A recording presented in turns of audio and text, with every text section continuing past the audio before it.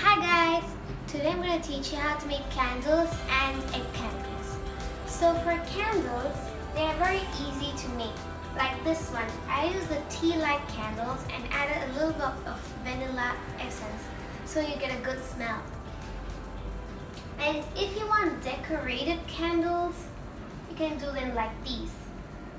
All you have to do is first take some candles, melt them, and then take another color and melt them. You can use cute jars like these and add some nice smell so even when you light them up, you get a nice smell. Another way to decorate your candle is first take your wax and melt it. When you're melting it, you can keep something here so that it will be slanted. When the wax dries, you can change it to the other side and again put some melted wax in. So when you complete, you'll get a design like this.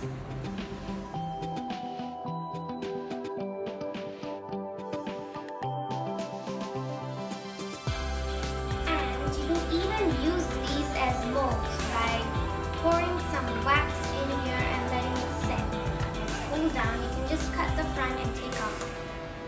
Now let's get on with the egg candles. These are the egg candles I made.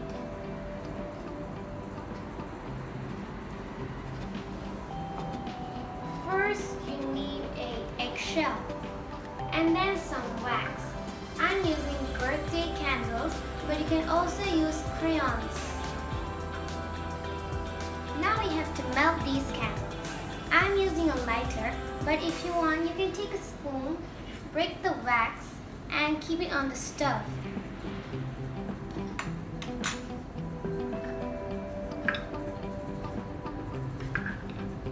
I've kept it on an egg tray so that it won't roll away.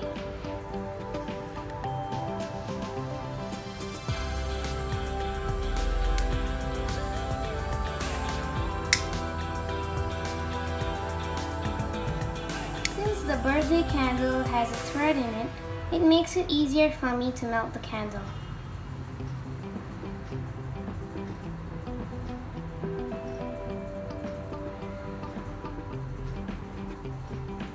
There, completed.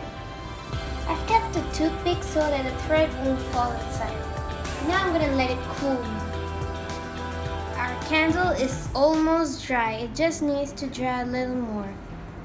I've also poked a hole over here so that I can keep something inside.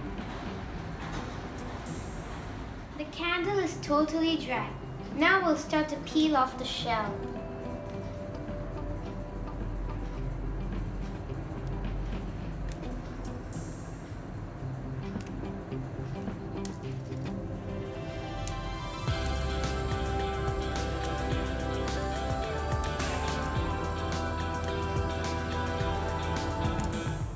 There, our beautiful candle is ready.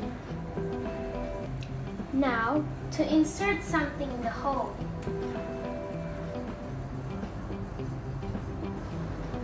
There.